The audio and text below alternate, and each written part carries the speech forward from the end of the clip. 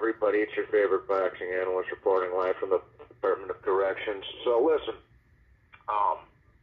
you guys know that I'm not big on these crossover fights. I don't like promoting these bullshit little circus events. The fucking Conor McGregor versus Floyd Mayweather's, the Jake Paul or the Logan Pauls versus Floyd Mayweather's, the Jake Pauls versus Nate Diaz's and Anderson Silva's. I don't like these circus crossover fights. I never have, and I will never promote them. I just wanted to make one quick video with regards to this because I'm adamantly against these little circus fights, right?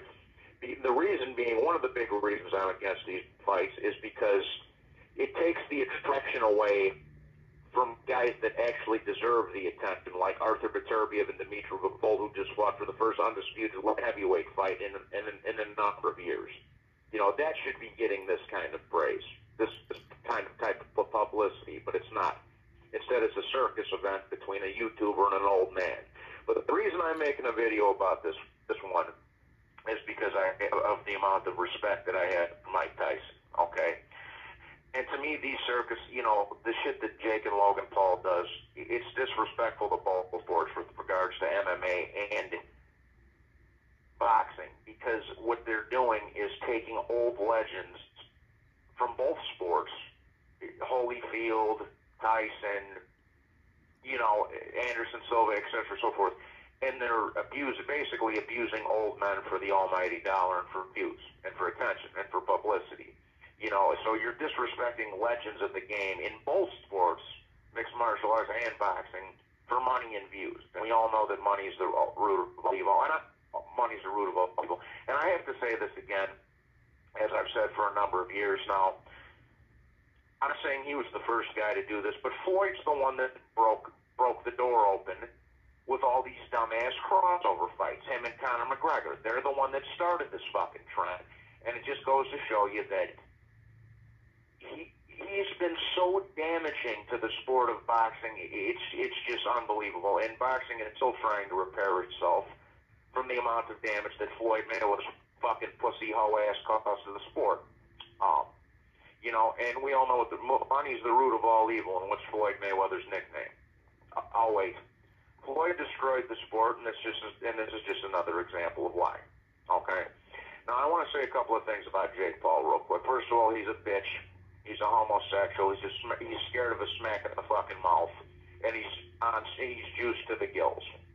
You can tell that every time Jake Paul gets punched in the fucking head, he doesn't like it. So if you don't like getting punched in the face, then don't box. Find another profession. It's that simple. And I will give the kid this small amount of credit that he does kind of learn. He's kind of learning how to box to an extent, you know, and he did somewhat take his craft a little bit more seriously with all the steroids and with all the professional help that comes with being a millionaire. He didn't have to start from scratch as most boxing world champions do. He had he's privileged, in other words. But instead of being a man and fighting guys his own age, his own size, he likes to fight broken down 40, 50, 60-year-old UFC fighters and old boxers. You know, Tommy Fury's fucking gay, and he's also a shit boxer, but even he beat this fucking moron, you know, so... And Tommy Fury's a fucking embarrassment, so just like his older brothers. Not to an extent that his brother is, but, you know, Usyk's going to whip his brother's ass again in December. But I want to say this about Mike Tyson real quick. This is going to be my third, you know, this is the whole point of me making this video. Mike Tyson is one of the most revered fighters ever. He's one of the most famous athletes ever, period, in any sport. You know, some people kind of falter and have debated where his greatness rates. Some people think he's the greatest heavyweight of all time, which I think that's a little bit a huge overstatement. He was certainly one of the most talented and had one of the most potentials. And then there's other people like more on the historian side of things that don't even have Mike Tyson ranked in the top 10 of all time, heavyweights that is.